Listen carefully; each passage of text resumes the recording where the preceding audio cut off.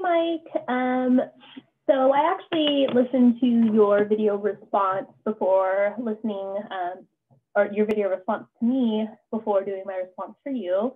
And you did bring up a good point in my video, which also connects back to what you were saying in yours, how, yeah, I actually have communicated quite a bit on Facebook with a lot of different cultured people. And I guess, yes, I guess that does count. I think for me, I was in the mindset of, you know, in a way that they're also kind of part of growing up in the Bay Area, you know, everything is so multicultural, and like I'm thinking of something different than that. So I guess you're right. I have communicated with other cultures. And then you also brought up how we both have a mutual thing or a mutual love for food and Food Network. And you brought up the channel or the show Chopped. And yes, I love that show. And I do see how there are, because their baskets are so unconventional, that bringing food from different areas and different cultures to make that basket work. So I guess that's also a tie into the multicultural and intercultural ways. I also wanted to also touch on how you spoke about the Black Lives Matter movement for 2020. I do think that that was also, right, that brought different cultures together, and to me for the better, and putting it more in the light and more in the spotlight. However, like how you were saying that with the news, whenever they were showing video of the riots, they were always showing that it was, you know, Blacks that were doing the rioting, which most of the time it wasn't. And I think, right, once again, as you had pointed out, using once again as a scapegoat.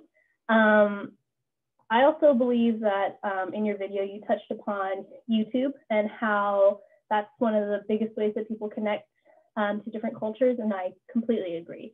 You can find everything and anything on YouTube. But I do think that even though YouTube has everything, it still takes a person and for them to change and for their mind to be open to looking into different things, for there to be that open connection for different cultures. So in a sense, right, like if I were to look up how to cook something on YouTube, YouTube's going to go ahead and filter more of those sort of things for me to see, since that's an interest of mine.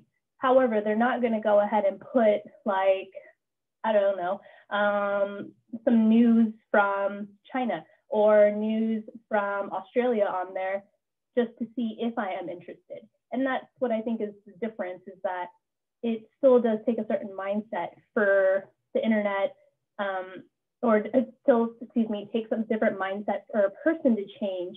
Even though all that information is out there and at your fingertips, it still takes the person, and not necessarily the internet makes that easier. It just makes it a way for people to connect.